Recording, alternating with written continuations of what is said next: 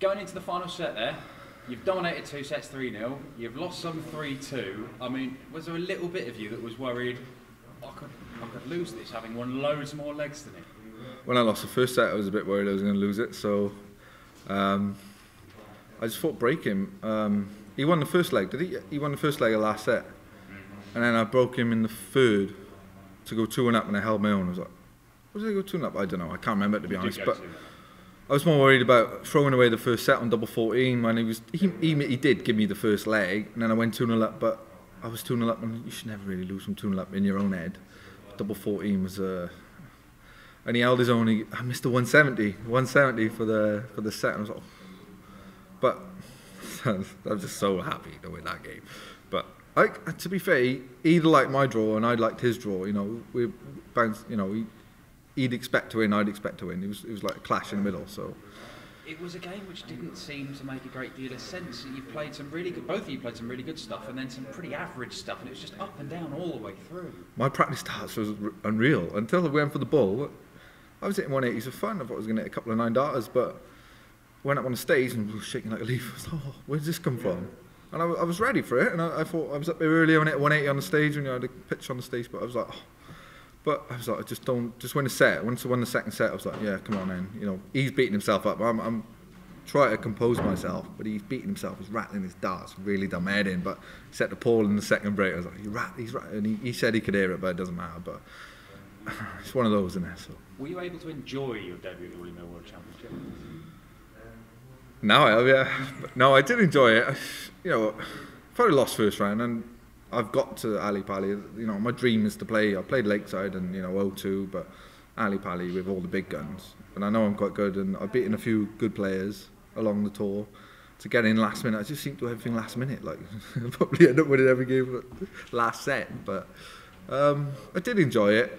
But at the end of the day, I knew I could have won, so it was a bit stressful. So the next game, I think I can win again. So maybe I'll stress out again, and hopefully I'll just play my game. I didn't play the best there. I don't know what the averages was, but I know I was inconsistently good, which is all right. But where do you assess your career right now? Obviously, you played a lot of PDC youth stuff, then you went to the BDO, you got on the PDC tour at the start of this year.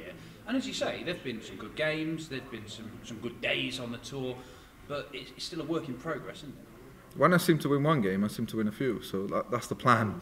I went on an 8-day streak of losing first round, and I had new darts, got the new arrows, but I beat, I think it was Devon first round. I've had a lot of bad draws, well, not so fortunate draws, because no one is easy, but I beat him and I beat James and Simon, and then I was like, next I think it was a Grand Slam, I beat him 3 of the 4 semi-finalists this year, and I'm like, you know, what are you doing? You know, you haven't done nothing really, but I should have beat Van Gogh in the semis, but, you know, once I win one, I can start kicking on a bit, but you know, it's just doing it and getting up there. But now I'm relaxed. Now I've what's the word? I've gone above my people's expectation. My expectation was probably win that. My expectation's high, but you know, I'm in the tournament now. Where I've never won a game in a World Championship before, so I'm really happy. Congrats, well played. Thanks. Nick, you said on debut. What was it like coming up that hill for the first time, seeing the palace on top of it? I was a bit gutted I couldn't go outside and take a picture of London. To be fair, I was like, whoa. You know, you don't need to go on the London Eye to see London. Just come to Muswell Hill. That's what it's called, isn't it? Yeah, Muswell Hill. But yeah, I was like, oh, look at this. And I was like, I one run up here. No, like, I've got into my running this year. One run up this hill. That was bad back. But yeah, amazing. This place is huge. I'm like, whoa. We obviously had a tour before, and I was like, it's just this place is new to me. I've been everywhere. You know, there must be another end of it where it's just like, whoa. But yeah, this is huge. Like, and I'm just a little bit disappointed there's no crowd, but maybe a loss of a crowd, so I don't really care. Touching on that, is it a little bit daunting coming here for the first time then, the size of everything here? To be fair, I think I put on social media, I'm not going to be able to go there before my game, so I was like, oh, how big is this place? But in the back room now, I was so chilled. You know, I had a nice practice, you know, I was chilling out with my manager and Port, you know, my friends, and I was just like, yeah, just play a game, and it just went to pot in the first set, and I was like, big five, I was like, but yeah, it's a little bit daunting, but you're playing these players all the time, you know, I thought the crowd noise was going to be a little bit louder, and it wasn't, so at least I'll be used to it for the second game. Talking of that second game, now that you've played once on that stage, do you think we'll see a completely different you because you know everything and what it's all about? I think, but I don't know that's going to happen. You know, I can relax now, and I know what it's all about. I know how to do it again, the preparation, but you never know with that. It's just all on the day. So I'm just so happy to win that game. You know, I could have averaged 100 there and lost, and I could have averaged 70 and won. I'm just happy to win. So happy. Welsh starts. Has it ever been in a better place? No. We've seen all you guys here producing. Jamie Lewis is somewhere near his best again. Obviously yourself, Gezi, Johnny, the list goes on. Has it ever been in a better place? No, to be fair, I think Gezi's the best in the world. I've been practicing him all year. He's so good. And he's got that belief that he just doesn't give a monkeys about anything. He's just like, yeah, whatever. You know, if I play my game, I'll win. Which is what I think deep down. Him and Johnny was needed to win the World Cup. Jamie, you know, he's had a struggle this year, and 2 11 darters back to back to win his game. I was listening on the radio on TalkSport with Paul Nicholson was on there, and I was like, oof, that's how much bottle, and that's how good he is. Well, we seen him the other year. He probably should have been 2-0 up on Taylor when. Was it 3 years ago, 2018? He should have been 2-0 up on Taylor in his last ever, you know, Taylor's last ever person he's ever beat. Yeah, and there's a lot of players locally who no one would even know, like, who are really good. So hopefully a few of them, if Q School is on, we'll get through and we'll have more on the tour. Pleasure, Nick, as always. Congratulations. No worries, thanks, Phil. Nick, you touched on it with Dan. It's your first win in a World Championship, whatever code that is. Is that a bit of a monkey off your back in terms of your career? Yeah, definitely. PDC is the place to be, no doubt about it.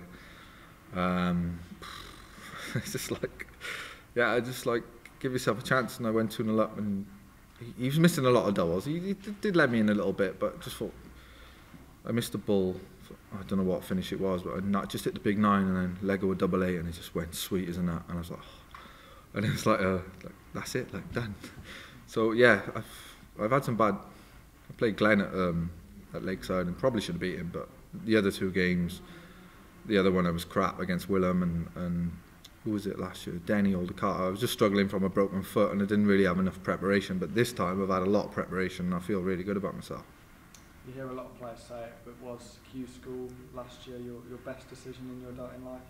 Yeah, it was always going to happen. I always wanted to play for Wales in the World Cup, and as it goes, I broke my foot on the very last day, but we won the World Cup and I just it was on the way. It was on the way out, and it snapped on the last. It was at the banquet. It was, but we won the team event, and I was like, you know, captain of Wales, because I'm a normal captain. Mark Layton wasn't there, but that's no better feeling. And a lot of people say play for your country's the best. And now, as soon as I got my tour card, Gezi's messaged me a couple of years, me and you in the World Cup. But I was like, oh maybe, but Johnny's a bit too good at the moment. So, but yeah, that, you know, no regrets, and I want to stay here forever now. There's no going back.